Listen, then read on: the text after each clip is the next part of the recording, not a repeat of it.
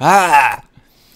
Hey guys, this is Jordan here to bring you a detailed guide on how I hit trading Artisan 2. And this is my third time making the video, so I'm kind of frustrated. But this time I'm going to do it right, so I don't have to redo this.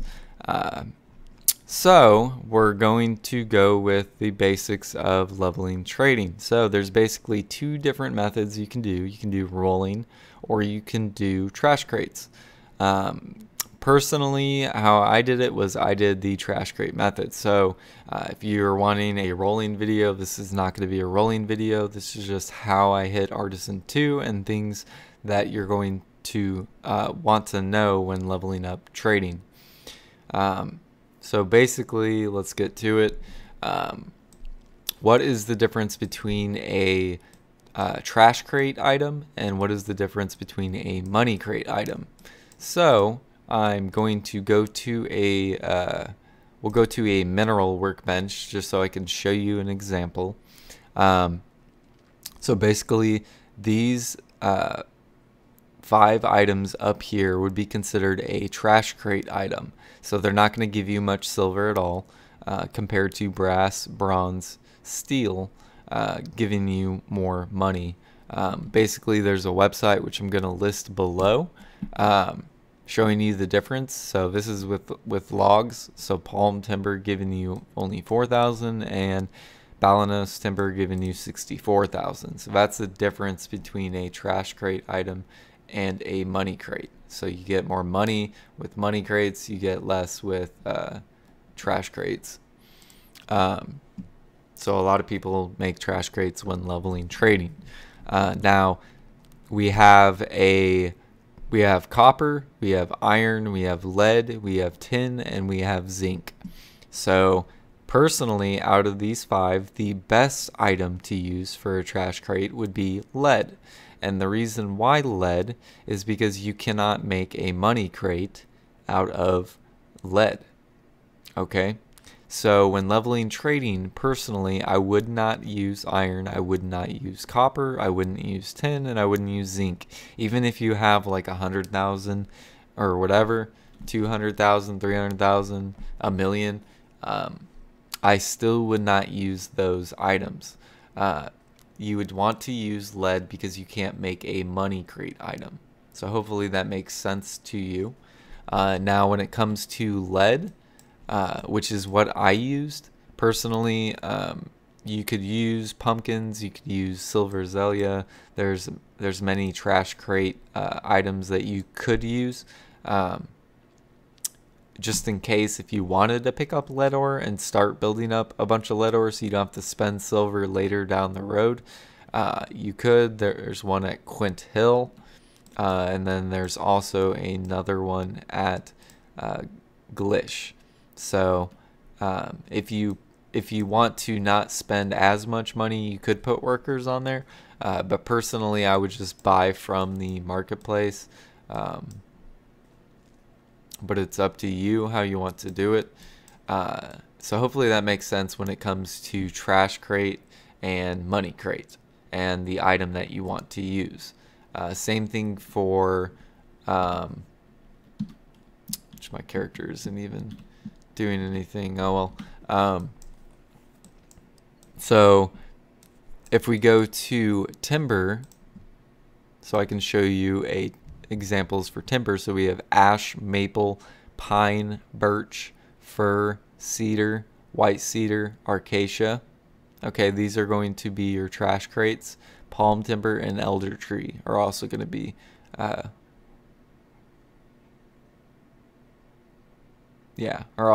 considered trash crates. So palm timber would also be a good choice because you can't make a money crate into palm timber. So back to my lead ore and where I leveled up trading. So you basically have a couple options. It's going to be one of these options right here. Basically, the farther away you are, the more money you're going to get, and also the more XP you're going to get.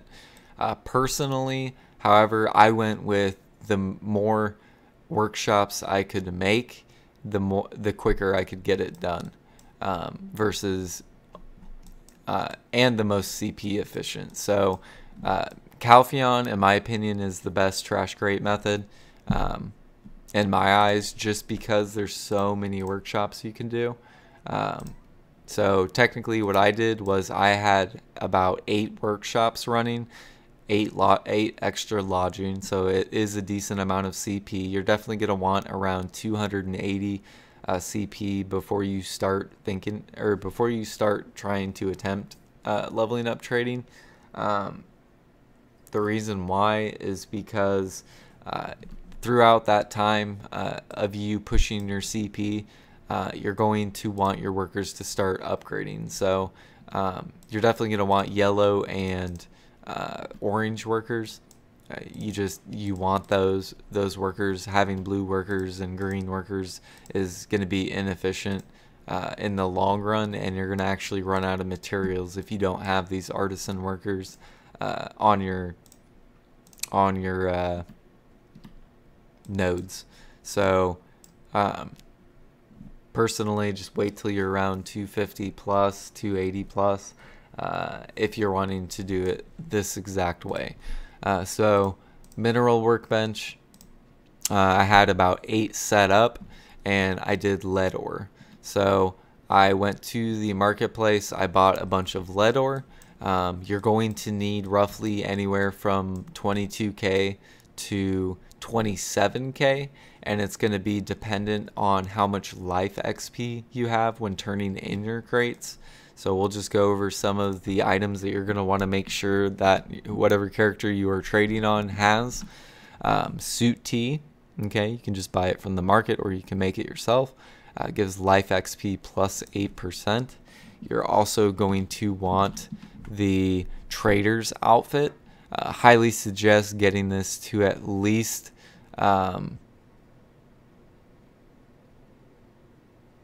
minimum you need at least +1. You cannot just buy the base one.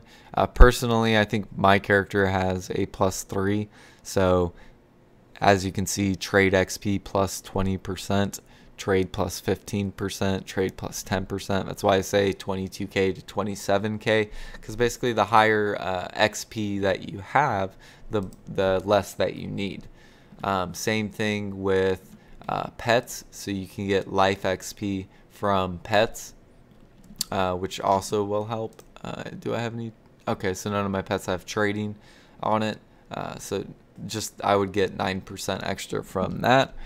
We also have GM blessings, which normally, or at least on NA, we receive whenever the servers are messed up. I just keep them for life XP because they stack. You also can use the perfume of swiftness. So perfume of swiftness gives you 20% life XP. And then we also have the elixir of time. So if we go to time, flowing time, life XP plus 15%. Same thing with elixir of time, life XP plus 10%. So hopefully, but basically before you turn in your crates, you need to make sure that your character has all of that. Another thing that you need to make sure is that you have enough CP that you can connect all the way to Artisan. Artisan is going to be where you turn in trash crates, okay? Money crates you're going to turn in Valencia, but we'll get into money crates later. So trash crates will be Artisan. You got to make sure that you are connected. So personally, how I connected from Calpheon is because I already have all these nodes that are automatically set up for me. I will connect Brady Fortress to here, because basically it'll be connected from Calpheon, where I made my trash crate items. I will just put a point here, and then I will be connected all the way to Heidel.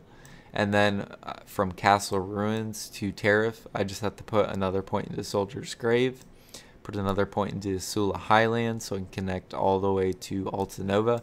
And then this is just the way I go. I go from Alta Nova to Rock Post to Veterans, up to Ruin City, Iris, Kamach, to Andacondo to Andacondo Inner, Rakshan to Valencia, and then I connect Ariha Palm Forest to Arihaza.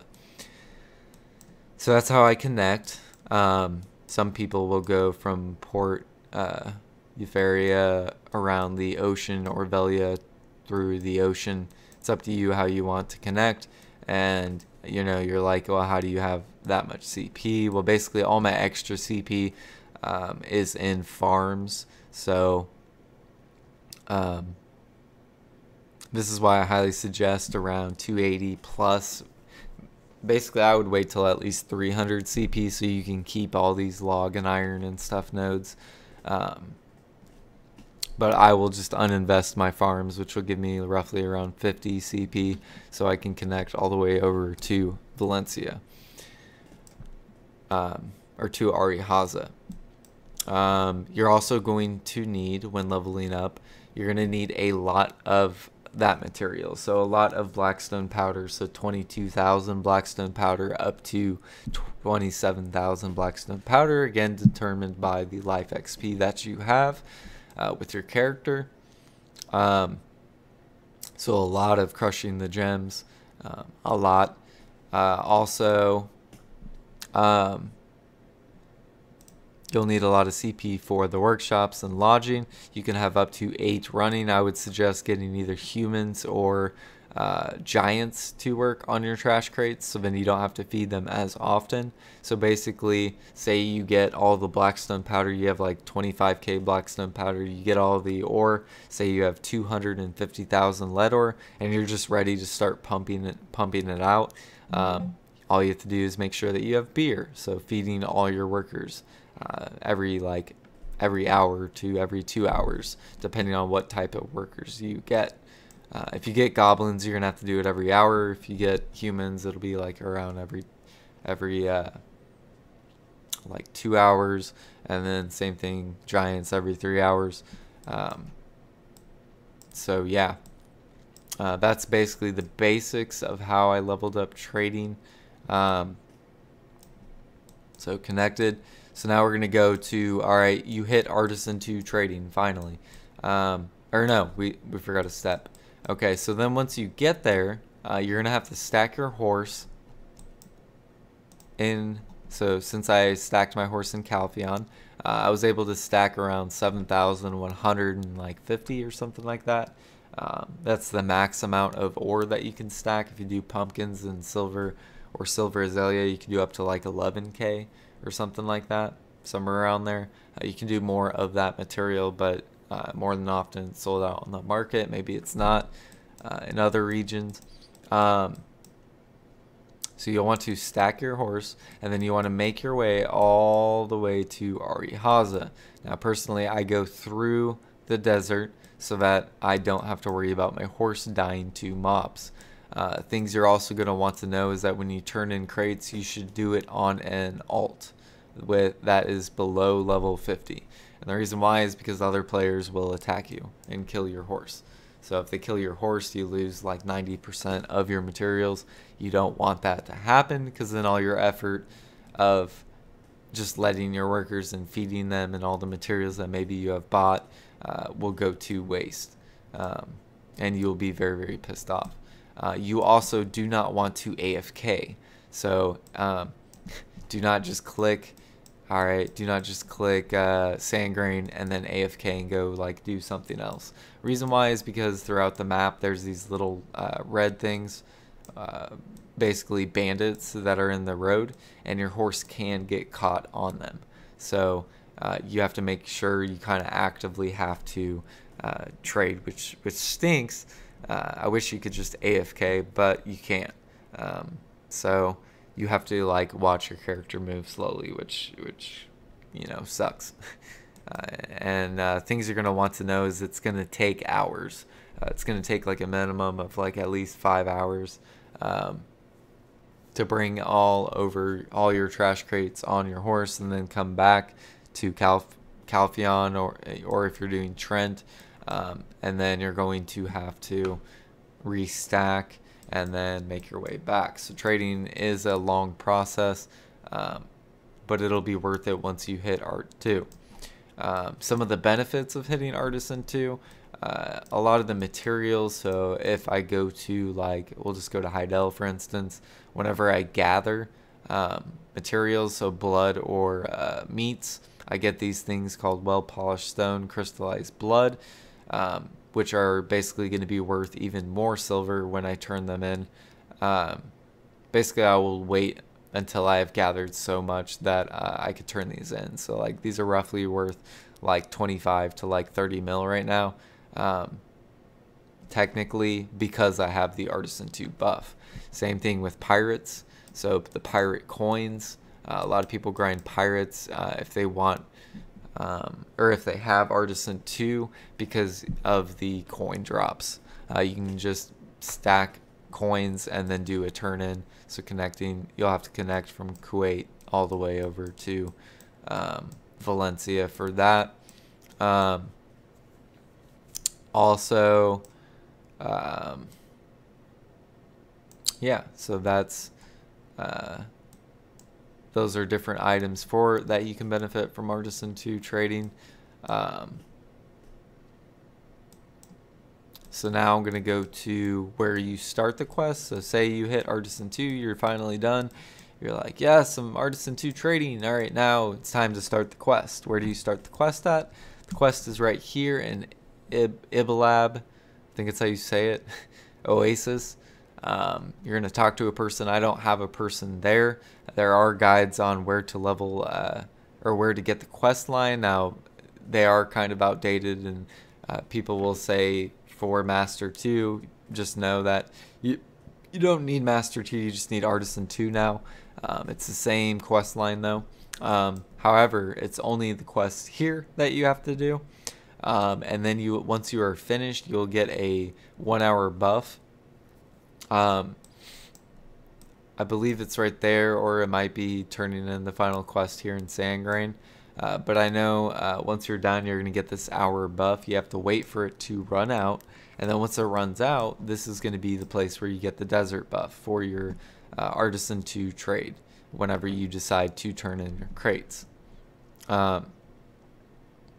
So you will come here, make sure your character has full energy. You'll talk to them. They will give you a buff for 1 hour. Then you'll make your way over here. You want to make sure that all your crates are already on horses in the stable.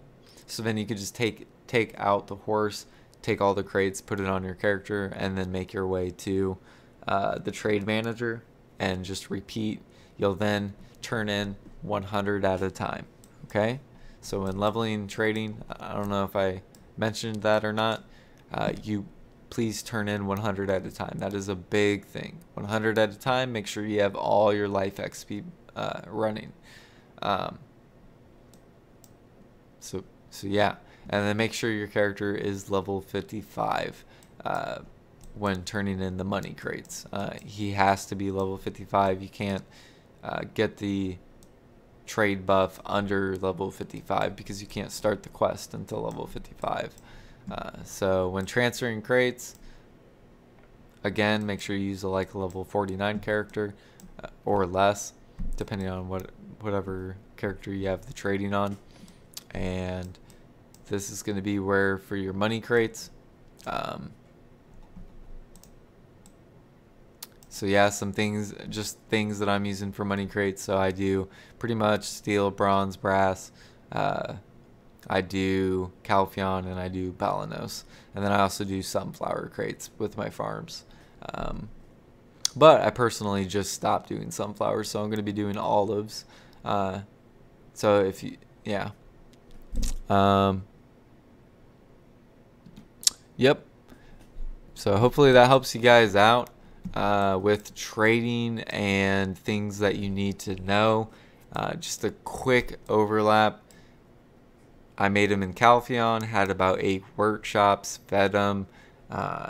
Make sure you have blackstone powder and whatever trash crate item you're wanting to do.